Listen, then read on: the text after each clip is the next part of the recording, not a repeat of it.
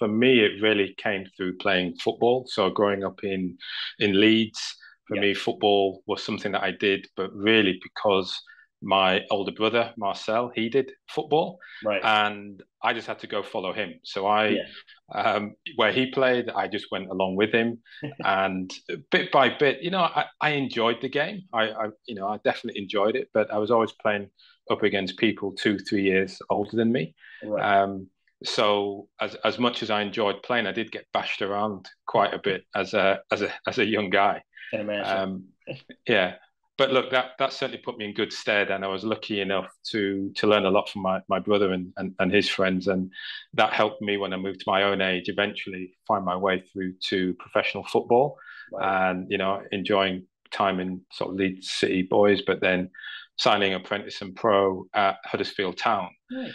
and so that for me was a great start to sort of adulthood Yeah. by essentially kicking off by scoring goals to some extent in some of the dreams that I set for myself.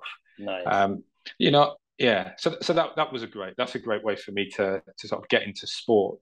Right. What I would say though is in terms of that flipping from an interest or enjoyment to a career, that the passion probably came a bit later on, and that Hmm. where it moved from something I enjoyed to something I love doing, Right. and I think the passion really came as I matured through the years, and I started to see more than just a game, but looking at fans, looking at the impact that it had on people, was something that I started to be attracted to very early on, or Right. early on in terms of my adult life, but Yeah. sort of it started making me think a bit more than there's more than just a game here. It means a lot more to people.